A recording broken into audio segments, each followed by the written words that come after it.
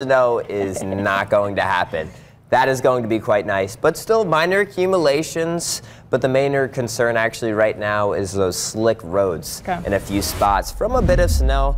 And that is actually why we have issued Sunday as a first alert yellow day, as we could see some off and on again snow showers into the morning hours and a little slippery commute for some spots as well. As we take a look at our foreshot, we do see some light snow on some of the roadways and a little damp on the roads right now, but not too bad. But still, if you're headed out, make sure to use caution, increase your following distance as well. Temperatures right now hovering around the freezing mark, 33 in Fort Wayne, 32 in Auburn, 30 in Angola, even 32 in Warsaw, and some light snow across our region as we are seeing a swath continuing to slide its way eastward across the Great Lakes region as well. If you're headed out the door this morning, though, bring those boots, gloves, jacket, as well as a hat, because we are looking at some chances of some light snow showers, at least for the first half of the day.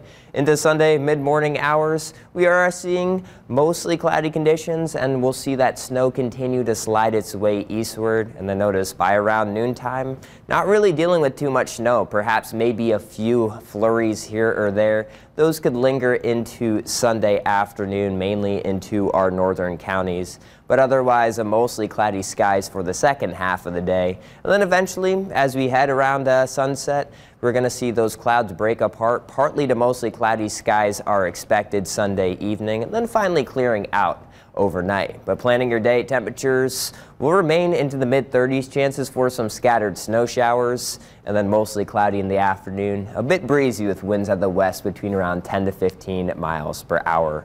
But in terms of travel impact Sunday, given that yellow light for the morning commute, because we could see a few slick spots here or there, but expecting between around a trace to an inch throughout 21 country. But we do have alert days once again for Sunday as well as into Tuesday, as some impacts are expected. These are the yellow category, and Tuesday we are tracking a little messy system with snow and some chances for rain for our region as well. That is why we have a first alert yellow day for that day. Some moderate snow in the morning, turning to rain in the afternoon, and then back to snow into Tuesday evening and then into Wednesday morning as well.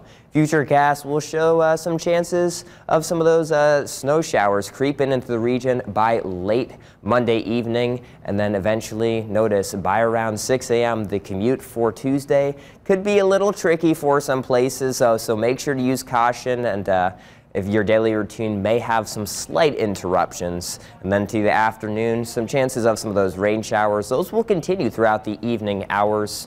And then eventually, by around midnight, we're transitioning back into snow on the back end of that system, and some lingering snow showers could even hang around into Wednesday evening. And on your first alert extended forecast, 36 degrees, Monday mostly cloudy conditions, and expecting to remain mostly dry, 41 degrees Tuesday. We also have first alert weather yellow day for that day, 36 for Wednesday. Chance for some flurries as well, a little active, and some chances for some rain-snow mix for Thursday, mostly cloudy conditions, and some chances for snow showers once again for Friday. So definitely a quite active week.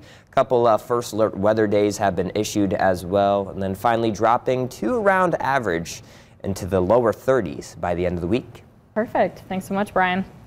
When and